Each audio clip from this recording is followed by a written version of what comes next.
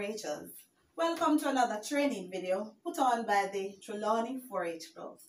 Today we're going to be teaching you how to make sorrel wine. Yes, we're in the festive season and I know sorrel is just one of those drinks that we have to have. So today I'm going to be teaching you how to make sorrel wine. Some of the things that you'll need, of course, is a container in which you'll put your wine. You'll need the sorrel, you'll need some yeast for fermentation, you'll need some sugar, you'll need some orange peel, ginger, raisins, cinnamon stick, and of course I add a little clove. Now, some of these are optional, you don't have to have it. But guess what? I like my wine very fruity, hence all of these. You also need some water that has been boiled.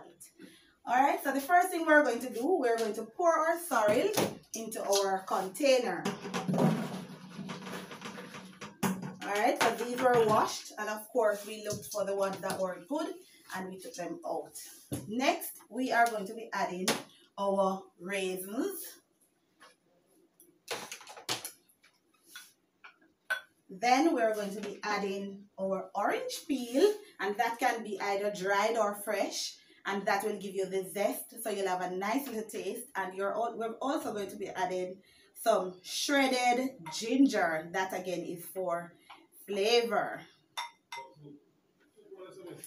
We will now add a few sticks of cinnamon. Again, I told you it's a fruity sorrel wine. Then we are going to add our sugar. Alright, pouring the sugar. After which we are going to be adding our water that has been boiled.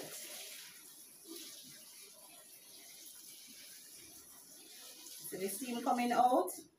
And of course, we want to add enough water. Right, so we have added our water. I want to ensure that we have added at least 4 quarts. Alright, then we are going to stir. We have added our cinnamon sticks, our orange peel, our sugar, cloves, raisins. Then we are giving it, and the sugar, then we are giving it that thorough stir. Alright, wow, the aroma is so nice. I can just imagine when it is finished.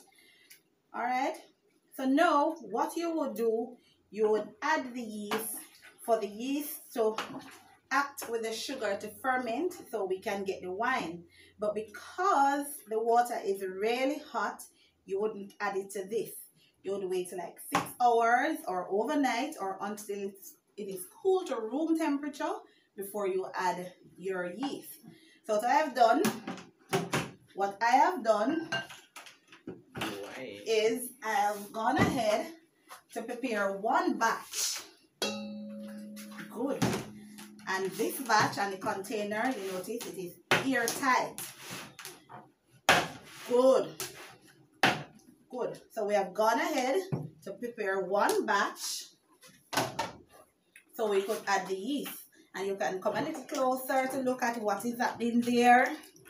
Yes, nice and rich. So we are going to add the yeast to this one. Alright, so here we have our yeast and we have a little sugar that we're going to be mixing with it. And of course, we're going to mix the yeast and the sugar together, and we're going to use some lukewarm water to mix it. Why we use lukewarm water is because we want the yeast to be activated, and if the water is too hot, it will kill the yeast. So there you see, wow. So we are combining our sugar, the yeast, and the lukewarm water. Alright, yes.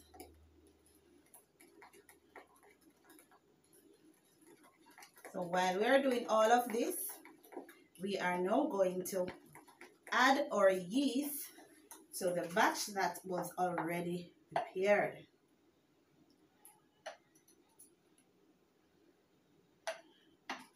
When we have added that, then we are going to give it a nice stir to combine the yeast with the mixture that is there, the sorrel mixture, so it can continue the fermentation process. Now, after you have done this, you will cover the container. And again, my container is airtight, so you cover it and you will rest it in a cool place for about 2 weeks, after which you will strain, and then from there you're going to set it aside and you will continue to strain to ensure that you get rid of all the settlement. After that, your wine is ready to drink.